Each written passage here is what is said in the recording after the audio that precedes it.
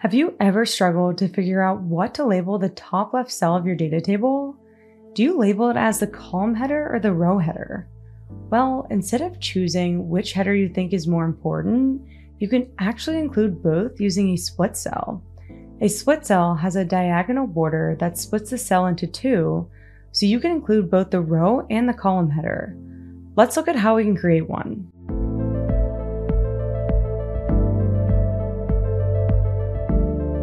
Here on my screen, we have annual sales data by region. Instead of choosing between labeling the top left cell region or year, we can include both by splitting the cell diagonally. The first step is to enter the row header, followed by the column header on the next line within the cell. To do this, enter the row header, hit Alt-Enter to insert a new line within the cell, and then enter the column header.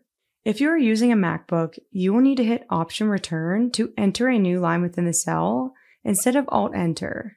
Once we have the row header on the top line and the column header on the line below, we need to position the headers so that they are in opposite corners of the cell. Because we are splitting the cell from top to bottom, we need to move the row header to the top right corner by entering spaces in front of the header. The final step is to add the diagonal border to split the cell.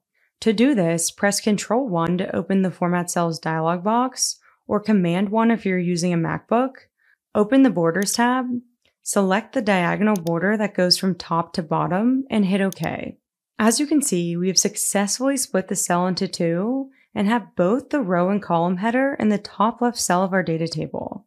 If for some reason you decide you don't want to include both headers anymore and need to unsplit the cell, just select the cell, open the border dropdown, and select No Borders to remove the diagonal line.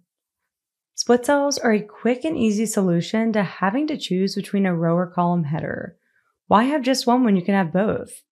If you like this video and want to learn more, make sure to subscribe to our YouTube channel and turn on notifications to never miss a video.